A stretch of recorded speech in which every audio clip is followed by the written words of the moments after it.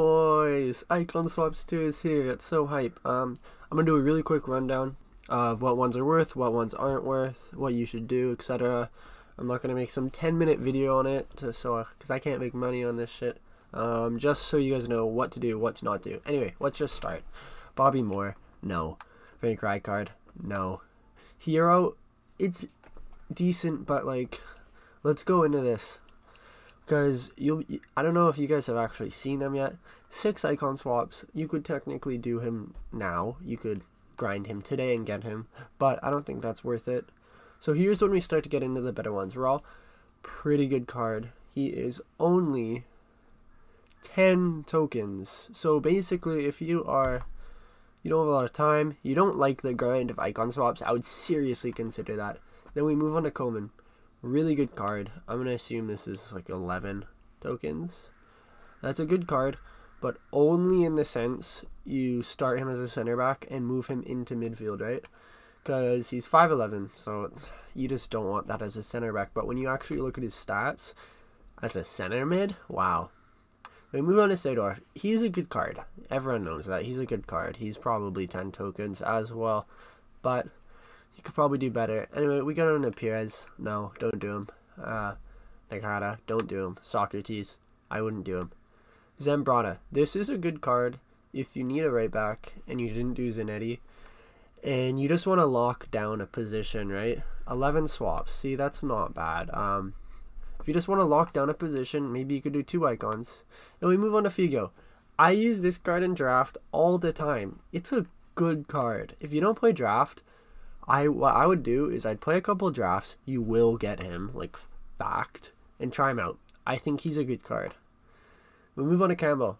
Really good center back. Prime Campbell. So he costs 14. So we move into the bigger ones. I think that's a good center back. If you're waiting, Lineker, I wouldn't do. And we move on to Blanc. This is a card I always see people use. It's one of those cards where it's like hidden, really good. So this is a really good center mid. And again, it's 14 tokens. That's really not that bad. We move on to the mid icon pack. So you can do this if you want, but I don't think it's worth it this time. There's some really good cards. Hernandez. That's a good card as well. I live in America, so I always see people use it. Then we start to get into big tokens. This is a lot of tokens now. So it's getting into the amount where it's like, geez. Now this card looks really good. 90 pace, 87 shot, 85 passing. Like, if you need a left wing, honestly, I might consider it because my right wing, I have so many. But my left wing, I have like nothing, dude. And then Del Piero, good card, but his baby's better. But this card would definitely be really good as well. Then we move on to the Ronaldinho. I don't know if it's just me, man, but that's a lot of tokens for him. And like, the stats, man, only do it if you're a huge Ronaldinho fan. And then we move on to like the most absurd things I've ever seen. Essien and Vieira. So this costs all the swaps. You choose between Essien and Vieira. That is ludicrous. Why the hell did they do this? Everyone in their right minds, if you like the grind, you have to go for that, man. I've played Baby Essien. He was a tank. I don't want to imagine Prime. And then Prime Vieira. I mean, Baby Vieira. You see this guy in every team.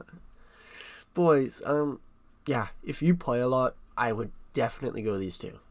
Anyway, let's look at the graph. Anyway, boys, we're on the EA Sports official website. We're looking at the graphs. Overall, best budget picks has to be Raw, Seedorf, perhaps Koopman, and Zambrata. Those are the 4 I would consider doing. Other ones, I don't agree. I don't think so. Socrates doesn't fit the meta this year. I've used his mid a ton. Not worth it. Then we move into the 13 to 20 tokens. This gets harder.